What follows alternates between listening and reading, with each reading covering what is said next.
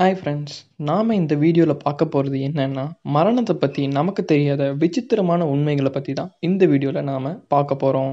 மரணத்தை பொறுத்த வரைக்கும் எல்லாருக்கும் இது ஒரு சோகமான செய்தி தான்.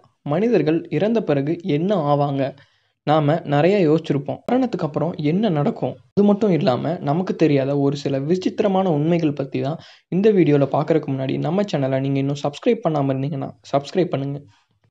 ஃபஸ்ட்டு நாம் பார்க்க போகிறது, வயசு ஆகிறதுனால யாரும் சாகிறது இல்லை. இது என்னடா புது கதையாக இருக்குது அப்படின்னு எல்லாரும் யோசிப்பீங்க.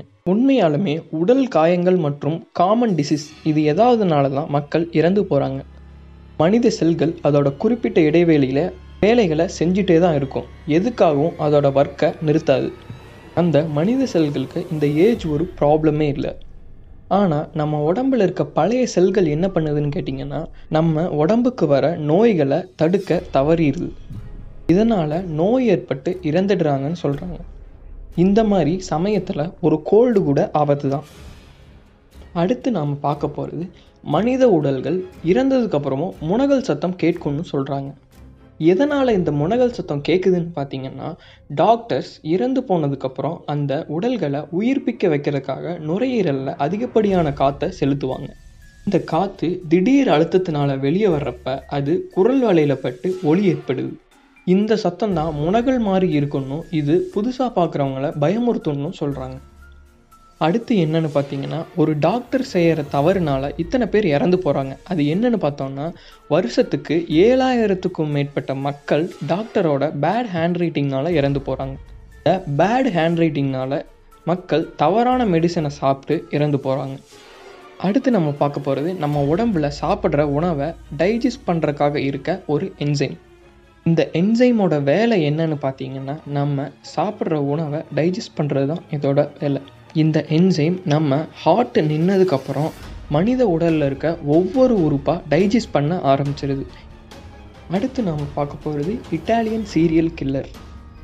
இவங்க டெட் பாடிஸை வச்சு என்ன பண்ணாங்கங்கிறத பற்றி பார்ப்போம். 1939லேருந்து 1940 வரைக்கும் சீரியல் கில்லராக இருந்த இந்த லேடி 3 விமனை கொன்று அவங்கள சோப்பாகவும் டீ கேக்ஸாகவும் பயன்படுத்தியிருக்காங்க.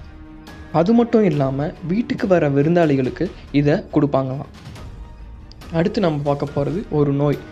இந்த சிண்ட்ரோம் வந்தால் அவங்க மூளை அவங்க இறந்துட்டதாக நம்ப வைக்குமா.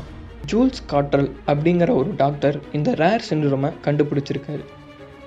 இந்த ரேர் சிண்ட்ரோம் வந்தால் நம்ம மூளை நம்ம உடம்புல இருக்க ஒவ்வொரு உறுப்பாக இழந்துக்கிட்டு வர மாதிரி நம்மளை நம்ப வைக்குமா. அது மட்டும் இல்லாமல் கடைசியாக இது நம்ம உயிர் போயிட்டதாகவும் நம்ப வைக்குமா. இதுதான் ஜாம்பி உருவாக காரணம்னு சொல்கிறாங்க. ஒரு மனிதன் இறக்கிறப்ப கடைசி வரைக்கும் இருக்கிற சென்ஸ் என்னன்னு தெரியுமா?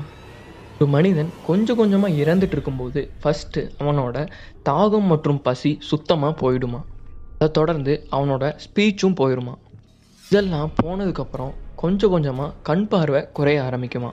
ஆனால் மனித உயிர் போகிற வரைக்கும் கடைசி வரைக்கும் இருக்க சென்ஸ் என்னன்னு பார்த்தீங்கன்னா, தொடுதல் மற்றும் கேட்டல், இந்த சென்ஸ் தான் கடைசி வரைக்கும் இருக்குமா. அடுத்து நாம் பார்க்க போகிறது இறந்து போனவங்க கூட வாழ்க்கை. எஸ், இந்தோனேஷியாவில் இருக்க டோரோஜன் இன மக்கள் இன்னும் இதை கடைபிடிக்கிறாங்க.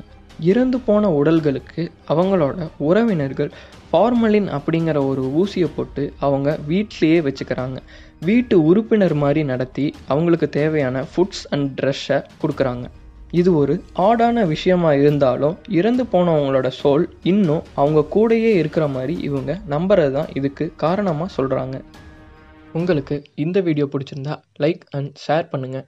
இன்னும் சப்ஸ்கிரைப் பண்ணாமல் இருந்தால் சப்ஸ்கிரைப் பண்ணுங்கள். கமெண்ட்ஸ் இருந்தால் கமெண்ட் பாக்ஸில் போடுங்க. நன்றி.